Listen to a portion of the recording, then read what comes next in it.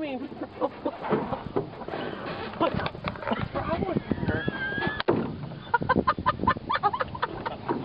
Something bad.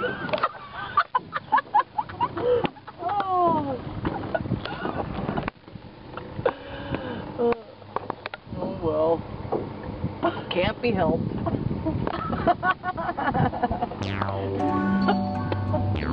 Oh, you gotta quit. Look what you're doing. Good thing you got the highlighter, kid. Yeah. I'm gonna have to go back and get it touched up. It's starting to fade. I don't think so. It's good. Ever since you've been here. Oh. I'm laughing hard. That marshmallow thing just killed me. Oh.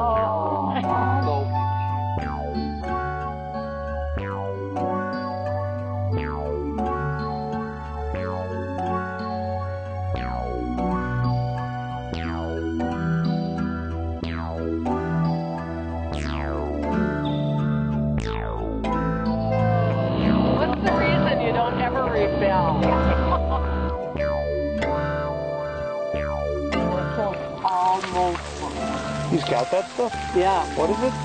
I don't know what it's called, but he does that for a living. And how do you do it?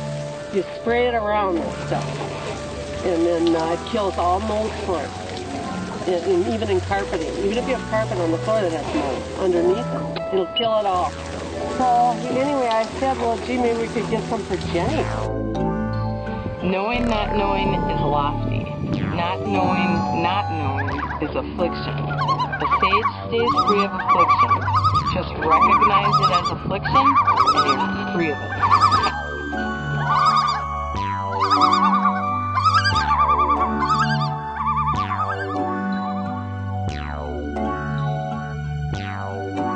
Five colors blind eyes, the five tones deafen ears, the five tastes blur tongues.